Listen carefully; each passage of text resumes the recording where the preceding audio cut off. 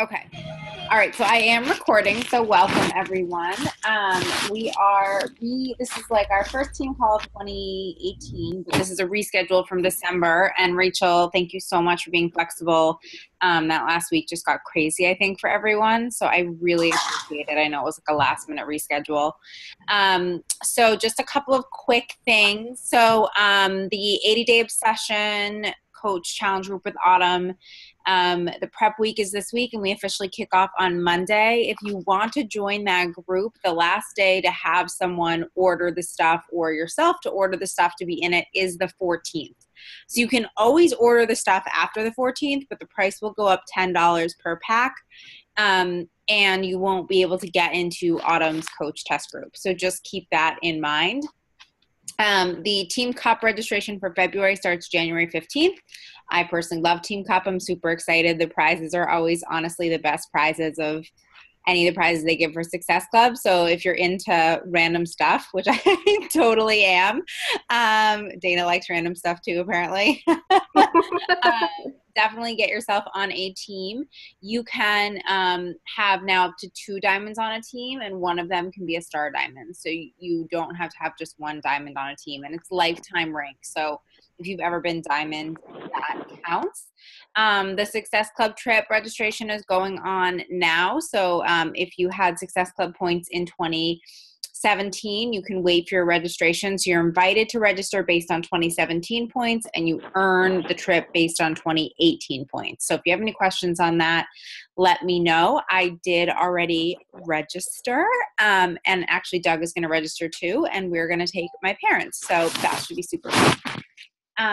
So that I think is all that I have. Oh, and really quick, Jen Richardson is doing the Shaker Cup giveaway for her entire downline this month. So if you hit Success Club 10 for yourself or Success Club 10 for you and one of your +2 accounts or both of your +2 accounts combined. So like if you hit 6 and your husband hits 4 or something, that counts, and you can get yourself a Shaker Cup, which is super cool. Jen is being really, really generous. So I'm just going to pull up Rachel's stats because it was a lot and to remember. So I'm sorry, Rachel, I just had it on my phone, but it's being slow. So Rachel's going to talk to us about social media engagement. And she's a 5-star diamond coach. Who's that? She was a, who was talking? That's Jillian. Talking. Hold on, let me mute whoever that is. Okay, cool. All right. She's a 5-star diamond coach. She was a 2014 Premier coach, a 2015 Elite coach, a Success Club 10 All-Star legend, and she has 56 months in Success Club, which is almost 5 years. Oh my goodness, that's crazy. That's amazing consistency. So I'm really excited. I hope everyone has their notepads out, and I am recording this. So, if you miss anything, don't worry, it'll be recorded for you. So Rachel, take it away. All right.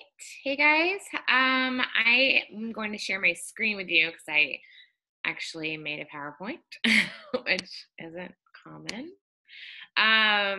So let me pull that up and then I will share with you. And then that's actually funny that when you break it down and like it is 5 years, so I'll be a coach for 5 years in April. But it didn't register like that when I first sent that to you. That's crazy. It's been 5 years that I've done that. Anyway. Okay. So when I do this present thing, I don't think I can see you guys. So if you have any questions, I'm sorry, and I'll answer them at the end of the thing. So, all right, I wanted to talk to you guys about how to rock your business on Facebook and not look like a total a-hole when you're doing it. And I know surely all of you know what I'm talking about in regards to this. It's always those people that sign up for a new business, doesn't have to be Beachbody, and then their feed goes from being like pictures of their kids and things that they're doing every day to here's a sale, here's a sale, here's a sale, here's a sale, here's a sale, buy my stuff, buy my stuff, buy my stuff. And then, you block them or you unfriend them or whatever the case is because no, too much. So I know that a lot of people are doing different social media, I have built my business over the last 5 years almost exclusively on Facebook, and not even via my like page. I've used my like page a little bit, but a lot of my stuff is still from my personal page, and I know that people caution you on that, but maybe it's just because I've ran it so well that it doesn't look super salesy and businessy, and so it hasn't been a problem for me. But yeah, so I am just now 5 years into the business, like kind of starting to dabble in Instagram because I feel like I have mastered Facebook, and that's actually my first tip. Well, my second tip, so we'll go on that in a second. So my first tip is don't get discouraged when you're starting out. And I actually have a couple of examples at the end of this PowerPoint about how my Facebook looked like 5 years ago versus what it looks like now. It's going to take time to build your following. When I started as a coach, I only had about 150 to anywhere from 150 to like 250 friends. And so I have built this, slowly over the last 5 years, and I've got like 4,100 friends now, and a lot of engagement from those people because I do the following tips that I'm going to share with you. So it does take a little bit, and you're going to get more likes and comments on things that are not Beachbody related, but that's okay because that's how people actually connect with you in the grand scheme of things. The second tip is I want you guys to choose a social media market and stick to it. And this is kind of what I was talking about. Chalene suggests becoming a master at one and then moving on to another. So, I don't want, like, especially as a new coach, like, I don't want you to get in there and be like, okay, so I have to post 3 to 5 times a day on Facebook, and I got to do my Instagram account, and then I also need to figure out how to do Pinterest, and then I'm going to start a blog, and, and then you just basically get to that point where you just have total paralysis and you don't do any of it. So I just try to stick to one thing. Once you master that, then, like I said, I'm just now starting to dabble a little bit in Instagram because I do feel like I've mastered Facebook at this point. Number 3 is choose content that's relatable to you and your market. And so I don't know if you guys have done avatar training yet, but there's actually a PDF that you can Google. And I think you actually Google avatar training for business or something like that. And there will be a PDF. I want you to print it out and actually answer all of the questions. And some of the questions are super easy, like what is your avatar's name, age, how many kids do they have, et cetera, et cetera. And then it gets further down into like the things that they like. And then it gets even further into it. And it's like, what are things that your avatar struggles with? What are your avatar's biggest fears? What are your avatar's, what does your avatar's worst day look like? And that kind of stuff. And so it actually really makes you think about exactly what you want to target when you talk about things. And so I actually chose a picture of a girl. Her name is Emily. She has 2 kids. She really loves books and bookstores and Harry Potter, and she has anxiety and she struggles with feeling like she is an adequate mother and things like that. So like I really went really far into my avatar, and so that is how I'm able to craft my posts to reach those people. I'm talking to Emily. I don't need to talk to anyone else on my Facebook page but Emily. And then by doing so, I find other people, obviously, that are similar to Emily and similar to me. And then we're able to connect on that level without only connecting via Beachbody or fitness. And I also do what's called Me Too, and I call it the Me Too movement. It was actually before the newer Me Too that's recently come out. But basically, I try to cultivate posts that, or craft posts that make people go, oh, me too. So I talk about my anxiety, or I talk about the fact that I am a mediocre mom in regards to organization, even though I have like 14 planners. And I talk about how I love watching television and what I like to watch and things like that. And I talk about my eating disorder, and I talk about, all this stuff that like, and I kind of just like slowly throw that out there. It definitely every single day is not like, well, I have anxiety again or anything like that. But that way I'm able to, when I do make one of those big important posts that make people go, me too. I have anxiety too. I didn't realize that she had anxiety, but she's still doing her workouts and she's still inspiring somebody. And maybe I can do something like that. And so it just makes those people connect with you more on a better level. And so I love doing those. I don't do them as often anymore because it's kind of crazy with my newborn. I have a baby similar to Jillian's baby's age. So it comes and goes on that. But those are always the ones where I get people commenting or messaging me even, and they're just like, I just basically started crying while I was reading your post because I feel exactly the same way, and blah, blah, blah. And then we're able to just connect better on that level. Number 4, stick to an 80-20, and sometimes I even do a 90-10 ratio when it comes to personal posts versus call to actions. I work out every single day. I don't consider my workout selfie to be Beachbody related because at this point it's literally just my life. So I don't consider that one of my 10 or 20s. But nobody wants a stock, a news feed of stock photos of 80-Day Obsession or Autumn or something like that, constantly talking about what you sell. So if you have something that your kids did, or the show that you're watching on Netflix, or the book that you're reading, or whatever the case is on your news feed instead, they're more apt to pay attention to that and comment and like on those posts, which means they're going to start seeing the call to action posts as well. When doing a call to action, you're going to want to add message or comment below. This is pretty basic.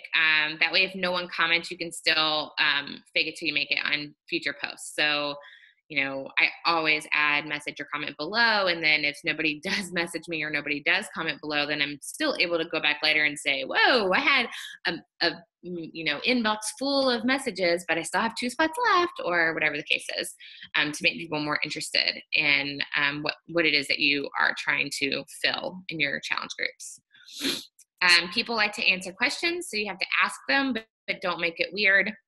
I talked about this I actually spoke at Austin's Super Saturday about this, but there was a while back, like when I first started, my coach, Leslie Cordes, she, talked to us a lot about this answering questions things. And I mean, it was just like very basic questions, like, do you like cream cheese, or do you like cottage cheese, or no? Do you wear socks to bed, or no? Do you still sleep in a bra, or no? Do you like crunchy peanut butter, or, whatever. But I feel like not only has Facebook gotten word of that, but just in general, like I can always tell when someone's trying to build affinity on their page because it no longer looks genuine when you're asking those kind of questions. So I try to stay away from that. Now, I do still do personal posts, like my husband and I haven't been out on a date since our baby was born, and we're going out this weekend. Which dress should I wear, this one or this one? Or things like that, or which show should I watch on Netflix? These are the 3 shows, my 3 top favorite shows. Which one should I watch next? Because then those people that comment, you actually have something to message them about later at that point, right? You can message them and be like, oh my God, I just finished watching Shameless in 2 weeks and it was amazing. Thank you so much for recommending that. Also, how have you been doing? But I can't very well say, hey, so you like creamy peanut butter, right? How have you been? How's your kids? So it just makes it more genuine. It makes people actually really you're able to have a conversation with those people when you talk to them easier. Try not to get too political unless that's part of your avatar. I've kind of strayed from this myself over the course of the last couple of years, but nothing too crazy. I have certain beliefs that I feel are important to talk about. I think that other people have that same thing, but you also don't necessarily want to turn off 50% of America, right? When you're talking about stuff. So I try to keep it pretty, at least humorous when I discuss it. So you don't want to get too into something political, because I know that people are just so fired up about that kind of stuff.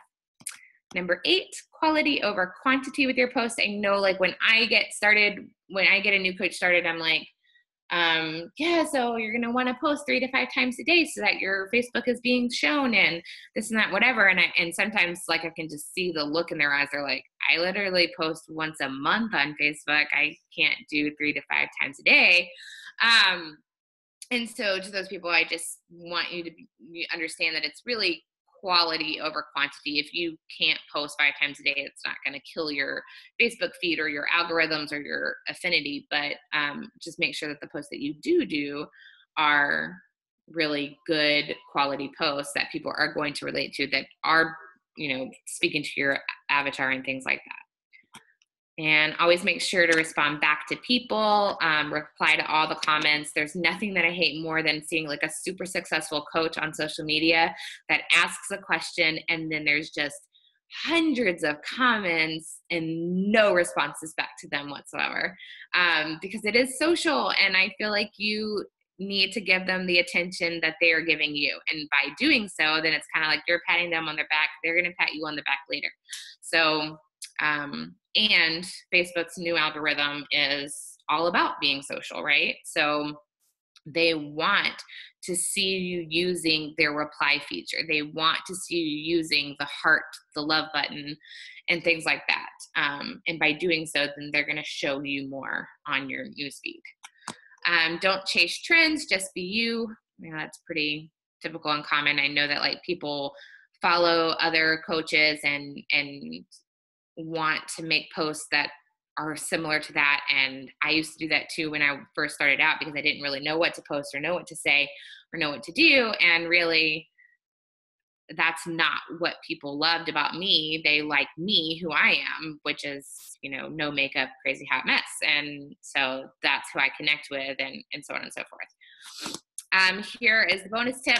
This actually just started like 2 weeks ago, but there's a Facebook story now, and every single time you post, you have the option, it'll come up and say, do you want to add this to your story? I just started doing that, and I have so many messages now from people. They give me like little reactions, but those people that are watching that story are seeing my everyday life, seeing me drink Shakeology, seeing me drink Energize, and so on and so forth, seeing me do my workouts.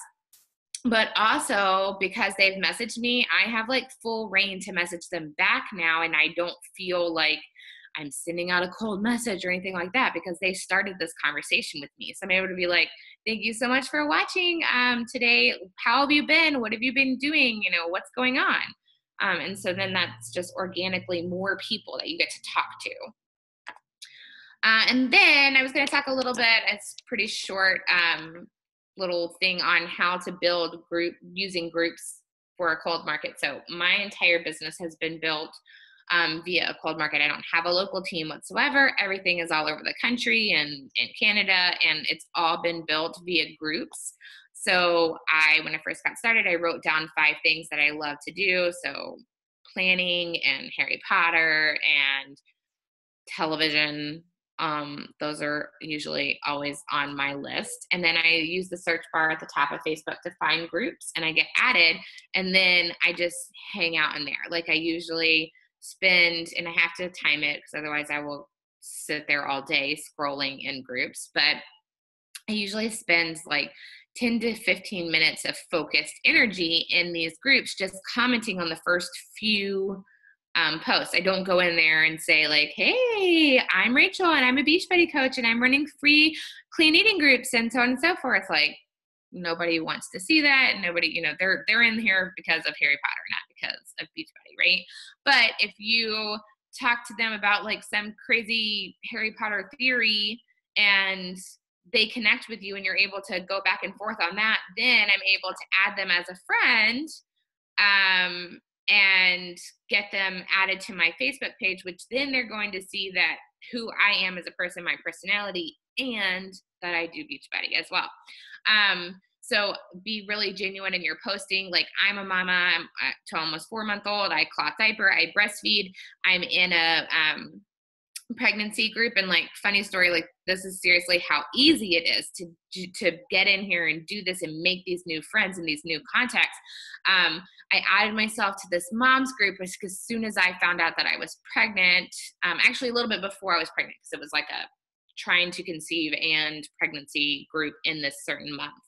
And so I added myself to this group, and I started, just commenting on people's stuff and like cheering them on when they got their positive, and saying that I was sorry if they had a negative and they were moving on to the next group or whatever the case was. And I woke up one morning and there was like a comment that was like, Rachel Pipes Allen, this is my name on Facebook. Please check your messages. And I was like, uh-oh, did I get in trouble? Like, what happened? And it ended up being, they were like asking if I wanted to admin the group because some of the admins were moving on to the next group because they didn't have a positive in that particular thing. And I kind of just went through the comments of them talking, because once they add you to the thread, then it like shows everything else populates. And they were basically like, we need to find some new admins. Let's use Rachel Pipes Allen. She's always so friendly and encouraging in there. And so it's like, just because I was being friendly, I am now an admin to like 300 girls that just had babies and are looking to get back in shape and things like that. So after I don't know, like there's, I feel like something is, okay, there we go. Maybe it's better. After I interacted with the same few people a number of times, I always add them as a friend. They know my name from the group, so it's not weird that I do this. And I don't immediately message them and say, hey, I'm starting a new challenge group, blah, blah, blah. I just add their name to a list and I sprinkle or glitter, I call it, their feed with likes and comments. And then that shows Facebook that I want to talk to them more, and therefore they should want to talk to me more. So then my feed starts showing more in their thing. And that builds natural engagement, which turns into getting your call to action seen by more people. And if you can't find a group that's related to your hobby, then you make your own group. So like a couple of years ago, I don't know if you've ever tried, I mean, I don't know if anybody's as obsessed with Harry Potter as I am, probably not, because I've said Harry Potter like 14 times in this call, I think. But I always reread the books every year. And so one year, 3 years ago, I was like, I'm going to reread it, but maybe somebody else wants to reread it with me. So I actually posted on my page, I'm going to do a reread. Who would like to join if I make a group for it? And there was like so many people that were like, I'll do it. I want to reread, whatever. So I added them all, and it was about 100 people. And I was like, oh my gosh, guys, we have like 100 people in this group. Can you share this on your feed to see if we can get more people to join us? Because I just feel like the more the better, right? And so now my Harry Potter group is like, I don't know, 400, 500 people. And and I'm able to add all of those people as friends. We already have Harry Potter in common. And they already, again, know and trust me because I'm running this group for them. I also have like a Big Brother group when that comes back and things like that. So just really, you can find anything that's related to something that you love to do and find something that is for that, or make your own if you can't. I'm going to show you a couple of examples of stuff. This is like back closer to when I started as a coach, but like obviously this that has just the stock photo, it had 7 likes. And I think that like most of those were from coaches versus like 2 days later, this is just a cute picture of like me and my little boy. And it had 9 comments and 56 likes. And then this is more recent now. So this had 29 likes and 17 comments. That was actually back then. I think it has more comments now. But I'm sending out like a whole bunch of samples of Energize because of this post. And I ended up having 2 people order Energize from this post alone as well. So it's just more volume. Like I know it doesn't count as Success Club points, but obviously more volume. And then sometimes your call to actions posts don't have to be so crazy. Like they don't have to be this like, and this is what you're going to get. And this is what you're going to do. I literally just threw this up one night and didn't even expect it to be anything. And then there was like 63 comments, even some heat on there about her not wearing the same clothes or whatever the case was, which I always find that a little bit of negativity like that, like kind of helps your affinity because you're able to like banter back and forth with those people and prove them wrong. And then again, like something like this doesn't really get as much attention, 4 likes and 4 comments. It was kind of like a stupid little call to action for my coaching versus this one. which is more my style anyway, that had 42 likes and 21 comments. So, you know, just like kind of playing around with it. Like, it's definitely taken me time, obviously almost 5 years now, to build this business, but I think that it's pretty successful, and it's able to be done like that. So I'm going to check the comments now because I wasn't able to see anything. And if you guys have any questions, then you are welcome to comment. I was talking on mute. You guys can also just unmute yourself and ask any questions that you might have. I really like the simplicity of that, Rachel. Like, I feel like, you know, just keeping it was like super simple for people that are, you know, like just starting out and have a personal page and just want to start getting some great engagement. So I thought that was awesome. And I commented about this too, but what you said about what is that called?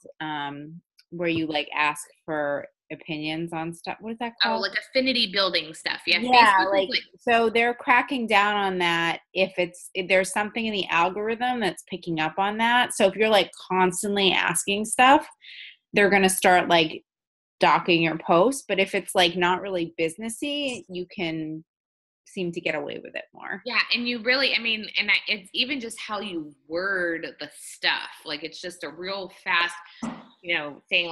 They're also really cutting down on those stupid, like, hit like if you like this or hit heart if you like this. They're cutting down on that like hardcore. But well, I kind of lost my train of thought on what I was going to say with that. Crap. But yeah, so whatever. They're cutting down on that pretty intently, but if you kind of just make it your thing, then it's going to, you know, really go not be an issue. And what I like about being able to build this business like this is that you don't have to spend any money to do this. Like, I have spent money on Facebook ads, and I have built a little bit on my like page and whatever, but it just kind of got to the point where it was like I felt like I was constantly throwing like over $100 a month in ads over there, just for likes even, and then wasn't getting the stuff back. And I know that there's a couple of trainings that people have done and put together, but I'm just so not focused enough to actually watch like 14,000 videos on how to do something. So I haven't really delved into that. And like I said, I've been okay so far. I know there's been a couple of people on the roundtable that have actually had their Facebooks deleted or whatever. And dear Lord, God forbid that ever happened to me, because I don't know what I would do because I'm on Facebook all the time. But anyway, I think if you do it like this and you just kind of continue to make it social for you and not necessarily like just a crazy buy my stuff thing all the time, then it should be okay. Yeah, I just pinged too, like there's a lot of, but Facebook is changing their music. People got their Facebook deleted for like playing music that isn't theirs and it's illegal. But now, Rachel, I heard that Facebook is somehow getting around that. So it may not actually be an issue for that much longer. So yeah, they're like buying some, I don't know who it was, but yeah, I saw that too. So that's actually interesting. I have gotten dinged a couple of times, like 24 hours in jail or whatever, because I've done that. I eventually just stopped. And honestly, now it's kind of better to do videos where like my kids are in the background, like doing something, or like Ever's crying or she's like giggling or whatever the case is. Cause obviously people, you know, want to see that, or you don't really have to worry about video or music at all because people are seeing the videos, but they're not always clicking that they want to watch it and have the sound on at the same time. So. Yeah. What is your thought on this while we're talking about affinity posts? I had heard a training that said something to the effect of like, okay, so like the other day I did an affinity post with my Christmas tree, and I just said like, you know, who else has a Christmas tree up? And it got a bazillion comments because everybody apparently feels super passionate about the Christmas tree. But by the time I wanted to go and make my post at night, okay, because obviously that was a very well thought out plan. I posted that Sunday morning so that Sunday night I could make my post. everybody's still commenting about the freaking Christmas tree. Like, I'm over it, guys, stop. Like, I want you to pay attention to my other post. How do you feel? I heard somebody say that when your post is doing so well like that, not to post, because then you're almost competing with yourself in the feed, and to wait for your other post to kind of like die back a little bit. I mean, maybe I'm just overthinking it, but I'm like, I don't want to have this word like, yeah, I'm competing with myself. I think that it's still actually, I don't know if you've noticed, but if you're scrolling, sometimes it'll say like, Rachel has posted, and it'll actually have like all 3 of them in a row. Like, oh gosh, I've never seen that. Okay. Maybe it's because I post a lot. Yeah, so it'll actually show like this person's posted, and it'll have like its own special box even, and it'll have the 3, because I'll actually notice that I will get couplets of comments. Like, I'll have somebody like and comment on one thing, and then immediately like and comment on another. I know they're not actually going to my page and doing that, so I think that Facebook is showing them together. So it's funny you say that. I think I've seen that too. Yeah. So and I thought like, gee, what are they, like on my page, like scrolling through? Well, that's funny. Yeah, so I think that's how they're doing it now. And what I always do if I want to, I don't know about like competing against my own post, but if I want to revive a post, like I feel like it didn't do as well as I wanted it to, I will have my husband go and comment like 2 days later with something really funny. And then, you know, people in that stalker feed over there, they'll see like Aaron Allen commented on something that Rachel said. And I think my following like really loves my husband. He's, you know, always coming up with some snarky thing to say or whatever. And so they usually always go back and like watch and go and see what he said and then comment again or something like that. Like, oh, like actually he wanted me to mention this because we talked about like the creamy and whatever peanut butter. Like, don't say creamy peanut butter and crunchy. Don't ask, do you like creamy or crunchy peanut butter? Because who cares? But we actually did an entire post about peanut butter because he totally bought like low-fat generic brand peanut butter from Target one time, and I like publicly shamed him about it. And still to this day, people are like, oh my God, did he buy more low-fat peanut butter? Like, I mean, and that was almost a year ago at this point, I think. Like, and we still joke about it every once in a while. I think for like an entire week, it was around the time that unicorn frappuccino thing came out. So I actually did a live video, and it was like, woman and man who buys low-fat Target brand peanut butter try the unicorn frappuccino for the first time, you know, or whatever. And so like every single post I did was basically like mother and man who buys low-fat peanut butter. And so then it kind of just like went on and on and on with that. And like still to this day, like I'll like, Aaron's in the doghouse, and I'm like, did he buy low-fat peanut butter? What happened? You know, so that was a Fendi building and about peanut butter, but nobody cares if you actually like crunchy or peanut. Just don't like low-fat peanut butter, guys. Don't do it. Hey, Rachel, would you be willing to share your PowerPoint? I know Carla just asked, so she can review the. Okay, cool. Yep. So we're good there. I don't know if she's still on. Oh, there she is. Okay. I was responding to the copyright thing about your Facebook getting shut down, Carla, and not about the PowerPoint, because that's the only time Whitney Webb's got shut down. She got in trouble for like 3 videos, and finally they shut her down. So, yeah. I would literally die. Like, if I woke up and I couldn't sign on my Facebook, I would be like, well. Yeah. It's like, but I think Facebook's claiming they can get sued for like hundreds of millions of dollars, so they're trying to cover their butt too. I see that. Yeah, totally. I know what I was going to say now. So I don't know if you've seen, I'm sure you have, because I swear like everyone does it, but they're like, Facebook's algorithm changed again. If you're seeing this post, can you please come? Nobody cares. Don't do those posts. Like, it doesn't matter. I have literally never once done them, and my affinity and my like comments and likes are far higher than those people that do those. Like, I just think it's another affinity grabbing type post that Facebook's gonna eventually shut down. So just make your content your content, you know. Any other questions? You guys can just unmute yourself. Rachel's super cool. She won't like bite you or anything. So you were in the Court of Force group with me, right? Where I was like not really in there. I was like, you know. But I do love your story so much. Like I talk about you all the time to my husband. Oh, that's so sweet. So I saw Joel this weekend. He came to Boston Uh-huh. for Saturday.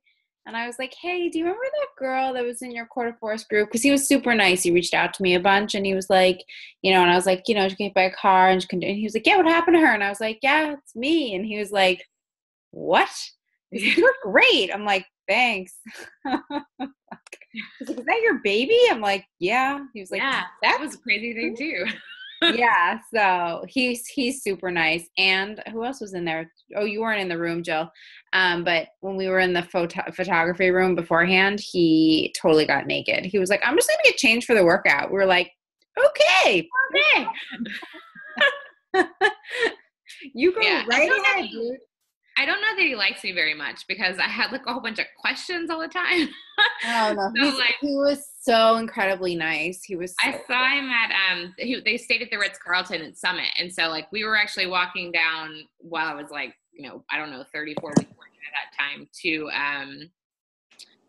go to his workout, and I saw him and I was like, hey, can I come over? You know, because I know that they have their like thing, and it was like literally 5:00 in the morning. He's like, yeah, come on over or whatever. So I was like, I just want to say hi and blah, blah, blah. And I had like a little shirt that said Baby Brawler on it because he's not a more like he was like, you know, he's very chill. Like I don't think that he gets up he's not like regimented. He's no, you know, he's more like just whatever. Yeah. Yeah, low key. Yeah.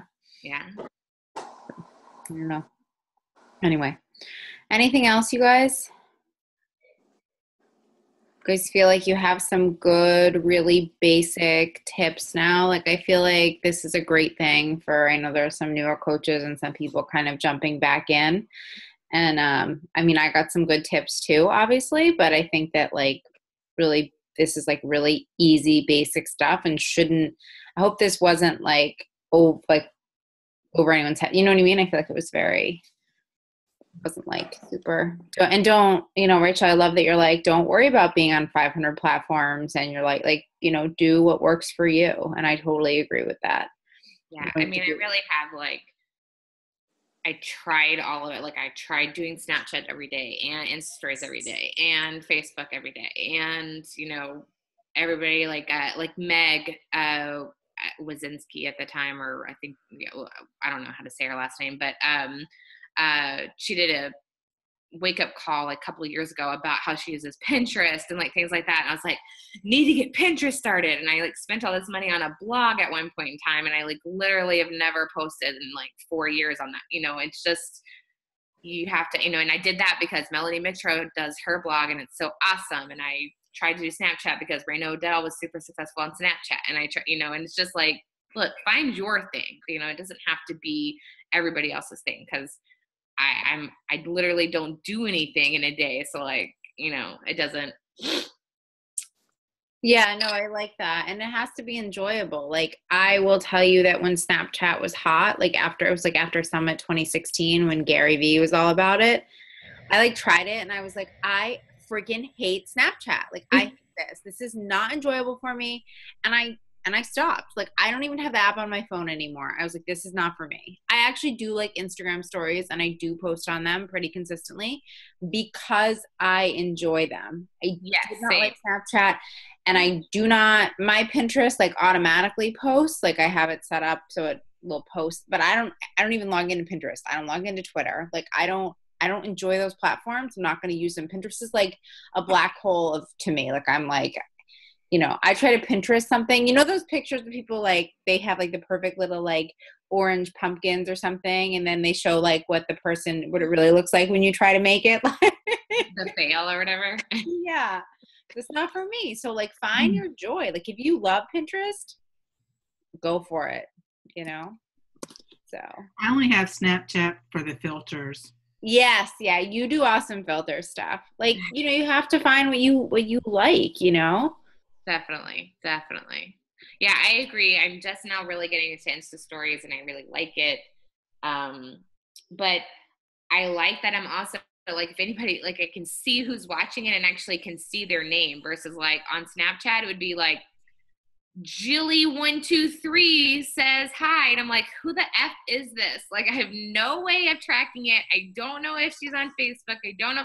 I had like, while I was pregnant, I literally had a conversation every single day with some girl named Sarah, I think. No idea where she came from or how she added me, but she was also pregnant. And like, we talked, but I was like, and it was like, she knew me so well that it made me feel like I couldn't ask her at that point. Like, it was kind of like that Chandler episode where like nobody knows his name, but it's now too late for you to actually ask the question, or like tell them, that his name is Chandler. Like, that's how I felt. Like, I was like, she seems to know me really, really well. So she must be on my Facebook, or she must be somewhere. I don't know who you are.